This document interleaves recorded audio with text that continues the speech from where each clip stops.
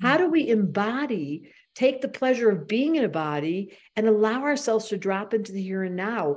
If everyone just watching this podcast suddenly stopped time and went, oh, my emotional body lives in my physical and the two should have a dialogue, and how would I do that? I would ask myself, this is what I do every day. I'm often rubbing my heart. I put my hand on my body and I say, Deb, is there anything you need? Yeah. How can I adjust my nervous system? What do you need right now? Oh, drink some water. Oh, get outside in the sunshine. Oh, take off my shoes. Welcome to the I Don't Believe in Astrology podcast. The podcast is dedicated to conscious souls looking to change the world. Astrologer by day, climate activist by night. Here is your host, Debra Silverman.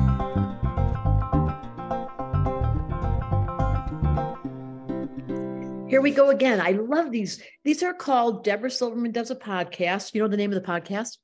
I don't believe in astrology. Me neither. But that's the name of the podcast because there's so many people that believe that until they get a reading.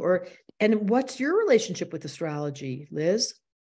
Yeah, so I didn't believe it for the longest time. I would read like the little the newspaper astrological predictions or whatever, and then I would be like, okay, well, I'm Aries, but Sagittarius, like I also agree with that. So it's really just random, and then and then I got an actual reading where someone looked at my chart, and it was actually undeniable. It explained so many things, and I was just like, oh, wait, hold on. And so what I did was I related, because I do this with everything, I related astrology to the body and the systems of the body.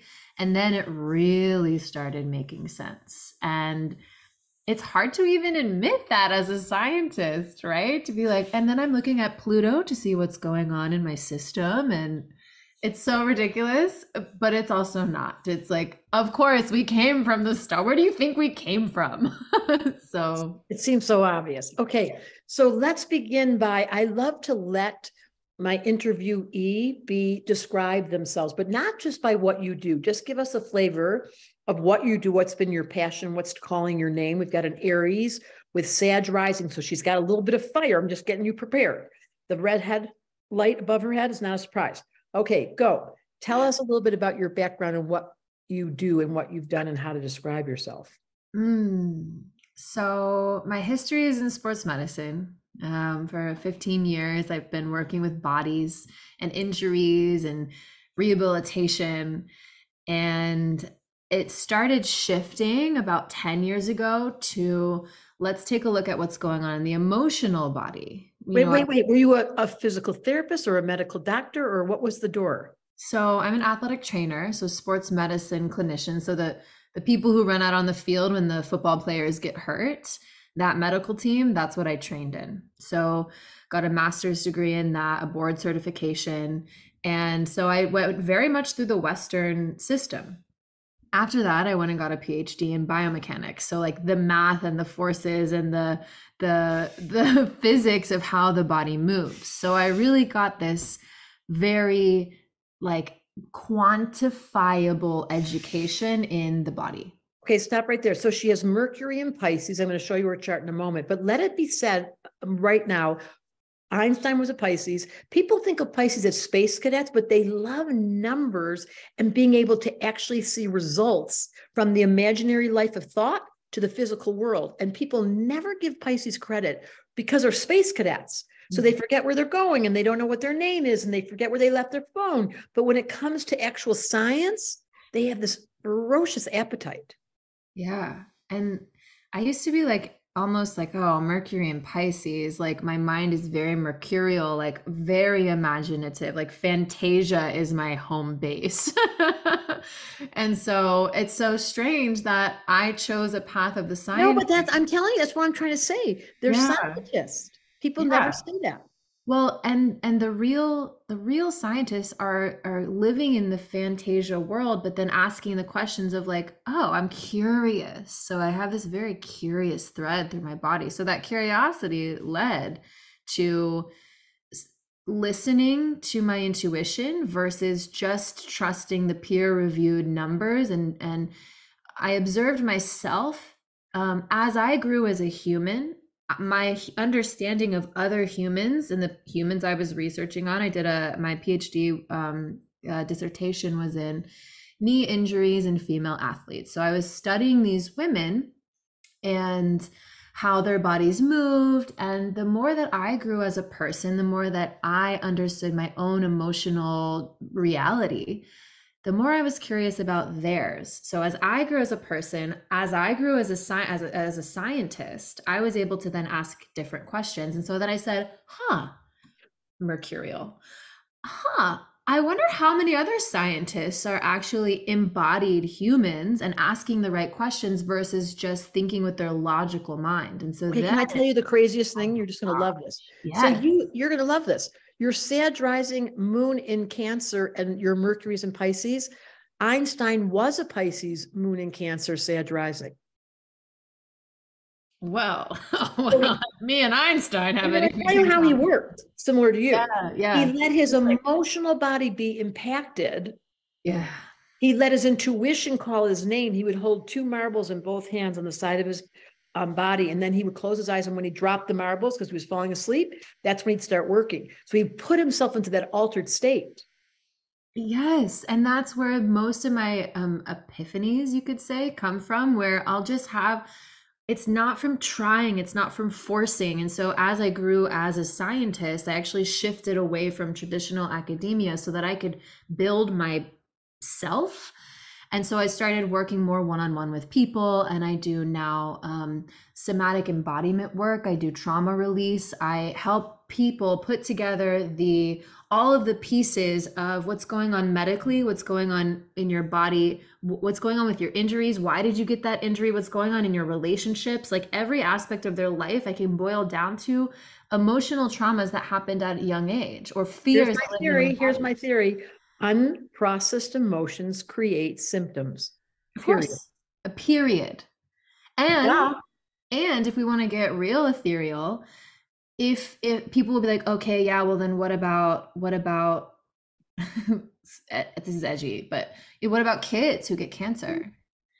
And I'm like, I really believe there is a genetic, epigenetic reason for that. And in our genes, their genes are expressions of information. If that child came into this world to heal whatever was in their lineage, right? It's going, and they don't have the opportunity for it. There's that genetic expression is going to manifest as a disease. And so we can learn from that. We can have compassion for that. And it seems that we have even more compassion for children than we do adults when it comes to cancer. So we're trying to look at as much, how can we heal this? So great point. Great point. I'm now going to share your chart just because we've got some astrology geeks that are watching this. We have Sun in Aries. We have Moon in Cancer. We have Sag rising. So we've got double fire. She's super excited with the red fire behind her head. Mercury in the 3rd house of Gemini, the intellect in Pisces, trining Pluto. This is what makes your mental body never ending, fascinated with all things science and intuition. 2 planets in Taurus, Venus and Jupiter. So you're grounded. You want results because your life lesson's Capricorn. So you're like, stop talking, give me your body and watch me do something that makes a difference. Exactly. And it's interesting because I'm kind of right between the mystical realm and the science realm. I'm between the emotions and the physical body. I'm even in my friend groups. It's people who are really grounded, making big impacts on the earth, and people who are like medicine women up in space. And so I sit right in this middle place of like, cool, let's bring all of that wisdom down and actually feel it in your body.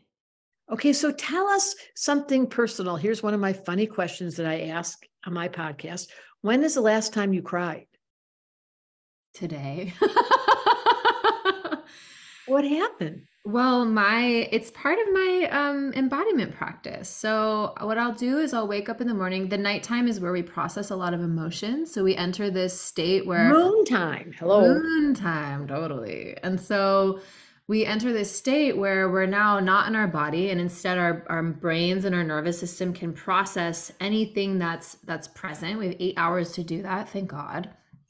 And again, it's all happening up here. It's all happening in the mental. So what I have found to be really important is to then process it in your body. So as soon as I wake up, I listen to what my body wants to do, and it kind of looks like this. I kind of let it move. And then wherever that fascia or the like interconnected tissue in your body, wherever that fascia feels a little stuck, I'll breathe into it, and usually the emotions will come through. So what I process in my dream state, I then bring down and process into this reality. It's so interesting. And so part of that I feel like you're an advanced version. I meet people like you, and I'm so thankful for people like you, that you're coming in with the new updated hardware, like the new operating system. So rather than being raised as I was, which was completely devoid of emotional wisdom and having no response to my body and being completely driven by my practical self, because that's why they called it Earth, even though it's water. Notice that it was water, it's blue, it's not green. However, you're bringing in the new version, which is honoring the water, being your moon in Cancer, and saying, oh, my body came activated through my dream time. Let me take a moment. I never even thought of this, to integrate and let my system be able to be fully present with what just happened rather than ignore it all and go into a dream state in the middle of the day. Yeah. It's all about really bringing it into the body. And so and this is how I live my life. And my whole life had to change because I can't sit. I used to teach at the university. I used to work on camera, this rigorous schedule, moving my body on camera, which is like not intuitive. It's like take 1, take 2, like scheduled and very structured. I had to completely overhaul my lifestyle because I'm committed to the intuition of my body, my physical body. And so my lifestyle is one in which I'm so lucky to have built a lifestyle and to have had the privilege to build a lifestyle where I can create a container for myself to then flow into. And from that place, I've discovered we are constantly shifting archetypes no matter what's going on. We see a tree, it reminds us of our 5-year-old. We automatically create a memory in our physical body. Or we meet someone and we're like, ooh, I am really triggered by you. We automatically go back to the 3-year-old energetic blueprint of ourselves. Or we're in a beautiful, expansive state. We have a soulmate that we've met, and it's like our entire being is now radiant. And so we shift and we contort and we contract and we run into these archetypes. And so in the work I do, I try and evoke the Rolodex of archetypes that we have in our system. And if one of them is in contraction, then I meet that, talk to that, and then we heal it together. And do you have to be in person to have them? No. I love working with people in person. There's something really extraordinary about putting hands on people and helping tap and move energy. But the work that I do oftentimes can be done virtually, especially over Zoom. And why would someone come to see you? Well, if they've tried everything, they have this intuition of like, I think that this fibromyalgia, I think that this cancer, I think that this pain in my right knee, I think that this earache, I've tried everything, but I just intuitively feel like there's something emotionally that I'm not processing or have buried, and it's now just finally screaming loud enough that I'm willing to exhaust and step into the unknown currently and excavate the parts of me that were in contraction that are if they stay in contraction will overhaul my life allow my life to take a turn that is not in my highest alignment. So beautiful. Okay, finish the sentence. I wish people would I wish people would listen more than they speak. Did you know the words listen and silent have the same letters? I love that. I love that. It's true. Wow. In order to really listen, you have to be silent. It's a truth. Yeah. Wow. Okay, so tell me this. When did you first realize you had this passion about the body? Like, did it come, the Aries, your little Aries Sag, were you just a little physical kid?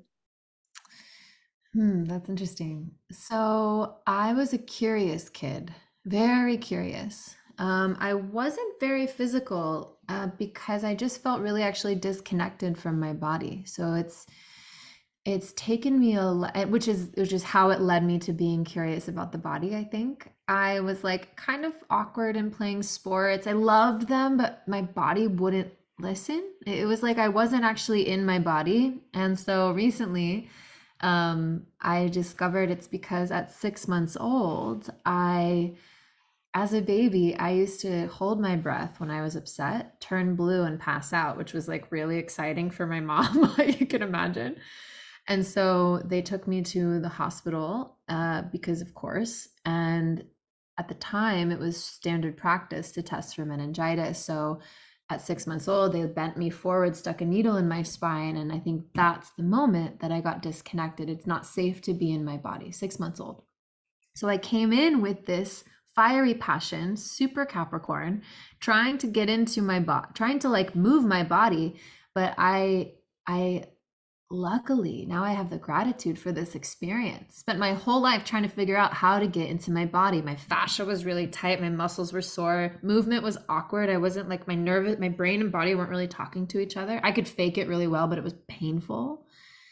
And as soon as I did this process, as soon as I excavated, listened to my body, felt into which emotions needed to come through that I was afraid of, I excavated this trauma and finally got into my body. And now I feel so coordinated. I feel strong. Every day I still unwind the sticky parts of my fascia, but otherwise I'm like, oh, wow, what a block that I had for 30 plus years. And I had no idea. It was pre-verbal. So I had no memory. It wasn't until I asked my mom after I cleared the trauma, hey, what happened before I could speak? And then she told you that at 6 months, She knew right away what it was. And she had never told you. She never told me. Good story. Okay, so what you're suggesting is which is what I promote. I foster this whole belief in my course called Tell Me a Story. The imprint that's unconscious, that's underneath the system, has to be brought up to the light. And once you're aware, your observer can rewrite that story from the point of view of what was I teaching myself? Yes. Yeah. So clearly you came in this life to be an embodiment expert. Yeah. And how better to be an expert than to know what it's not? Yes, exactly. Exactly. Yeah, Chiron, right? What did it tell me about Chiron? We don't use Chiron in our system. It's Oh. what's really obvious, because there's so many other ways to look at it. Yes, Chiron's Yeah. valuable, but here's the short answer. Your moon's in the 8th house in Cancer. You've got moon in a water sign, in a water house, and that suggests that your access to not only personal pain, which is what that story was, but the fact that this child would hold her breath, the personal pain body of being human, as soon as we get here, for anyone awake, is like, ew. Oof. This is so, first of all, getting in here. They've done all these studies about the baby coming through the entrance and the mother's death being so close and the child's death being so close because it's so traumatic. So the very entrance of this existence, you're being squished, you're being held back, your mother's screaming and yelling. It's the most dangerous medical moment. Well, there's some beings who are like old souls going, I don't really want to be here. I didn't like it in the first place. How'd I end up here? Yeah. And that would be your chart. You would be echoing a low grade disconnection to this whole experience. Has that changed? I don't think it's changed. I think it's shifted from being like, who are these parents? Who are these people? I don't belong here. Like from the black sheep, like no one gets me, like no one understands me, to, oh, I know why I'm here. I know why I'm here, and that is why I came. And that excitement and that drive is more delicious than anything I can ever explain. I can totally see that. So for all of you watching this, there's lots of people on this planet that love being here. They came with an exuberant, enthusiastic, energetic. that they wake up in the morning and they just get so excited. They never want to die. And then there's other beings, which is what your chart activates, which carries a wound, or it's usually an old soul that feels like, oh, this place is just too heavy. It's so sad. It's so depressing. It's physically painful. It's gravity. And once realized, you go, oh, wait a minute, there's an agreement we make. You come into an incarnation, it's a spiral, and you can't get off that spiral till you finish. You can't, even if you pull yourself off, they put you back on. So important to know that once the soul remembers, however old or young, that you want to be here, just the way you said that with the deliciousness, and I want to be here and I have a mission, that brings back our life force. And that's why we study astrology. Wow. It's interesting you said the spiral. It reminded me of this recurring dream I used to have when I was younger, where I would always show up at this like dark spiral staircase, and I was so afraid of it. Like I would crawl up it like as if I was going to fall off, and it would take me back like almost once a week, if not more, as a kid. I would have this spiral staircase dream.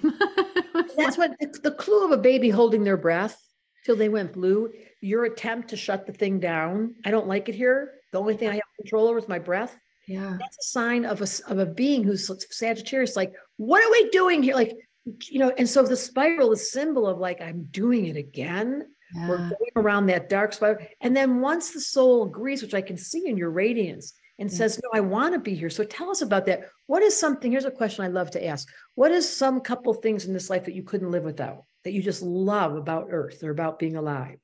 Oh my God. Venus and Taurus, just like, I think pleasure in the body, physical pleasure. And it doesn't have to necessarily be in a sexual dynamic, but literally just like the feeling of like a juicy strawberry or a peach, like just, or like sensations on your skin, or laughing. Oh my God, laughing. Or dancing and the rapture from dancing and the beauty of the earth. Oh my God, the beauty of nature and flowers. Of course we're here in this body to experience all of the pleasure and like looking into someone else's eyes.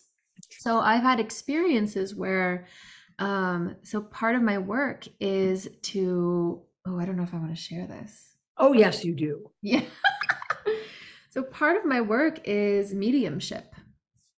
And of course you do. This is part of our platform. You're totally welcome.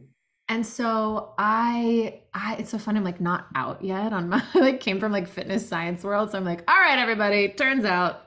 My Mercury's in Pisces, my moon is in Cancer in the 8th house, and I have access to the collective unconscious. Yes.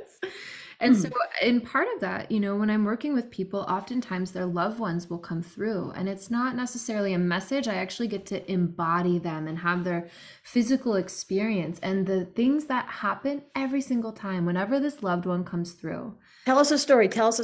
Oh, so there was this one time where I was working on a friend, and we had met like not in a magical, and not in my magical chapter. And so she was kind of befriending me, and sort of like I went into my spiritual awakening and like into more of this unconscious emotional realm, and she kind of stayed in the like physical physiotherapy, like fitness kind of realm. And so I had been patient for about 2 years, and it was just like, hey, whenever you're ready, whenever it feels right, I'd love to kind of welcome you into my world. I think you love the body too. I would love to share this different perspective with you.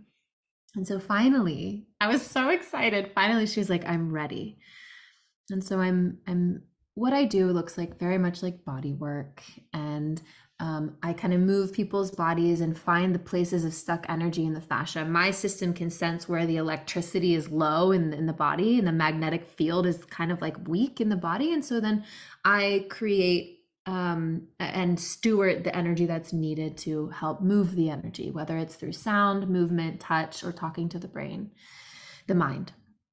And so we're in this session, and all of a sudden I say, oh, because I can feel it. They kind of like tap on the door of my consciousness, and it's like all of a sudden this energy wants to speak and move through me.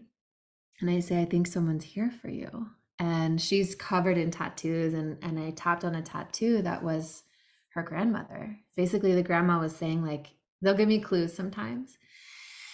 And so she came through, and all the grandmother wanted to do was look her in the eyes, grab her face, hold her, and just be with her.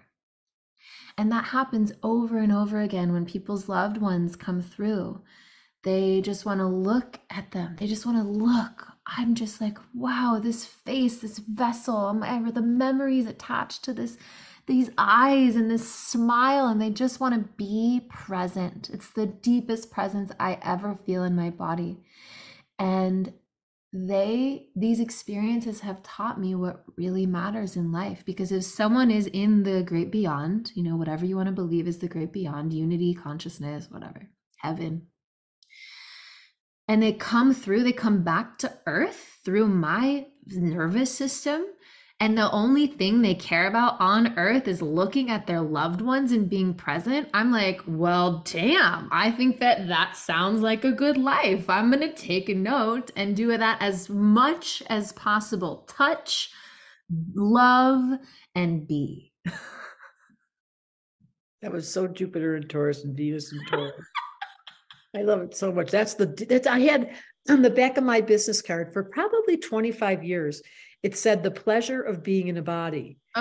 And no one ever, why does an astrologer psychotherapist have on the back of her business card the pleasure of being in a body? But to me, that was the whole point. That is the whole point of being here. So I always wear super soft clothes, and my sheets are made of bamboo, and my incense is burning right now, and the candles are on. Like, I am saturating my senses, and I invite all of you to consider this. If life has gotten boring, tiresome, if you feel stuck, if your body hurts, if you can't make it to Santa Barbara to go see Liz or to a phone session, then just do this. Look around your world and say, what would make me go, secret sauce? Like, that's what I do every single day. Yeah. Like, anyone that knows me, when I go shopping, I have touched everything, the couch, the leather, because we're only here for a minute. Totally. Just feel it. Feel it. And before you know it, this whole thing's going to be a dream, and you're not going to remember much because you can't remember much from the last one. Okay, this is another great question of mine. Ready? Mm-hmm. Is there someone that's alive or dead that you would wish you could have a conversation with? That you could just have a really deep encounter and say, or stare at their face and touch it. Yeah, I think... oh man, I would love to ask Leonardo da Vinci so many questions. I just love the way he showed up in the world. He hides codes of the universe in art. I think he's an Aries. His work is not just beautiful paintings. It is mysteries revealed or mysteries veiled, depending on what level of consciousness you are. And he kind of left these little clues and maps for us to rediscover and take the mystery out of the universe. And the answer is he's an Aries. He's an Aries, of course. We just be two little fire bombs sitting there. It's so interesting, Leonardo da Vinci, and just to have a conversation about that, and I bet his Mercury's in Pisces. The thing about Pisces, people don't get this about Mercury and Pisces. Their fascination with the nature of reality, which is what makes them so spacey, never stops. Never stops. It never stops. And yours is trining Pluto. So if you ever wanted to take our astrology class, okay, let's see. The other one that leaves me, I love these questions. They make me so happy. If you weren't talking about the body and the embodiment, and this wasn't a fixation of yours because we were all fully emotionally fluid, what would be your interest? Where do you think you would put your mind? I'm really fascinated with, this is cool. So I'm really fascinated with indigenous cultures as they relate to dance. I mean, it has to do with the body. Honestly, everything comes back to the body. So that is true, but that was another. No, you can use this one. That's beautiful. Yeah. So one theory I have is that our bodies are healing depending on our environment, and we are being channels for whatever nature is around us. So the beauty of the indigenous dances of Africa versus Asia versus the Native American dances, Hawaiian, the energy of the land is being channeled through these nervous systems for healing. And so one thing that I would love to see, I have this vision of a future where we have somebody from each of these cultures teaching each other, and then together they come up with this like unified healing. Oh my God, that's so beautiful. That's so Pisces sad. Oh my the cultural acknowledgement and then reawakening of a universal language that allows, and that's what I meant when I said you're from the future. And that's what we're just going to wrap this up. I have this feeling about you that part of your gift this life is that you are so enthusiastically fascinated by this existence. And while as a little person, it was scary and you got shocked into the physical plane with that imprint, as an adult, you're like totally making up for lost time. You're like, where's the yum yum factor? How do we make sure we stay totally alive? Who can I activate so I can watch them wake up in front of me? Exactly. You nailed it. That's like all that's playing in my brain at all times. That's so cool. And it was so sweet that we got to meet at that event with Blue and Richard Rudd and Zach Bush. Yeah. Oh, yeah. They did a podcast event and they shared what's coming in the future and what we can do from a poet and from a doctor and from Blue, who's a modern medicine woman. Yeah, it was a really amazing conversation. As soon as I saw you, I was just like, hello. Wow. I feel you're just such a bright, radiant fire. I was just like, hot. We just look at yourself. We both sassy right away. We got so sassy right away. So glad. Okay, well, I'm going to thank you. And this is just one more podcast that says it's a different conversation here, because usually I'm in the environment and usually I'm talking about these deep issues. And this is really the simple Taurus. Your Taurus is showing through. How do we embody, take the pleasure of being in a body and allow ourselves to drop into the here and now? If everyone just watching this podcast suddenly stopped time and went, oh, my emotional body lives in my physical, and the two should have a dialogue. And how would I do that? I would ask myself, this is what I do every day. I'm often rubbing my heart. I put my hand on my body and I say, Deb, is there anything you need? Yeah. How can I adjust my nervous system? What do you need right now? Oh, drink some water. Oh, get outside in the sunshine. Oh, take off my shoes. I can't live. I tell this, I just had someone staying here for 10 days and I would go out every day in the bike, and I would go out every day to do yoga, and I would go, and I realized my moon in Aries that she didn't have, but I was like, oh, right. Some people find comfort in their nerves by sitting. That would not be you and me. I gotta move. And that's just good to know it. But that's back to the point. You ask yourself with your hand on your heart, body, what do you need? And then you pay attention to it and you take the high road. You want to eat, let's do it organic. You want to sing, let's put some music on. You want to sit and you want to meditate, let's watch some air signs love to go into social media. Let's do it consciously. You have permission to put. Thank you so much for listening. We want to keep this conversation going with you, so please subscribe to our podcast and leave a rating and review to make sure you never miss an episode. Remember, climate activist by day, human by night. Send Debra a DM on Instagram at Debra Silverman Astrology and visit DebraSilvermanAstrology.com. And we're going to leave you like we leave every single episode. Make it your mission to change the world.